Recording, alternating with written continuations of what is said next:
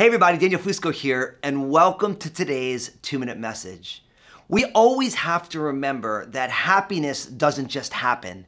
Happiness is actually the fruit of the work that God is doing in our lives as we abide in Jesus. And it is a very intentional thing. Now, I talk at length about this in my brand new book, Crazy Happy, 9 Surprising Ways to Live the Truly Beautiful Life. Now listen, you can pick up this book in whatever format you like, print, audio version, e-version, wherever you like to buy books. It's out there everywhere. But listen, too many of us are hoping that happiness just happens. And I'm here to tell you, happiness is a disposition of the heart that is trusting in the Lord. I love it because it says in Psalm 144, verse 15, happy are the people whose God is the Lord. And all through the scriptures, when you see the blessed person, that blessed person, it can also always be translated, oh, how happy, or how crazy happy is it? And there's things like, blessed is the person whose sins are forgiven. So if you've been forgiven by Jesus, then guess what?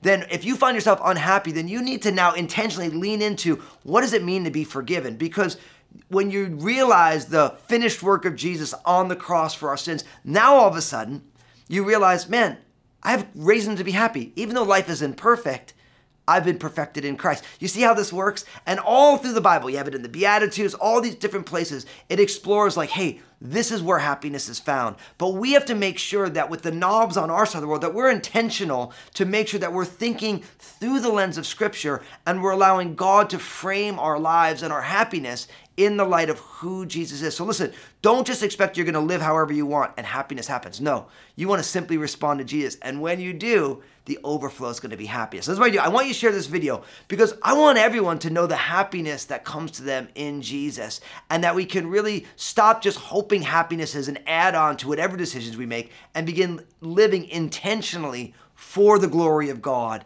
And we find that happiness as fruit in our lives. And in the comment section, I want you to tag somebody who you see is living the life that Jesus has for them. And they have that unique, unspeakable joy that is so rare in our culture. And I want you to encourage them and say, listen, thanks so much. I know that God is doing a work in your life and His joy is your strength and it's blessing me right now. And God bless you today.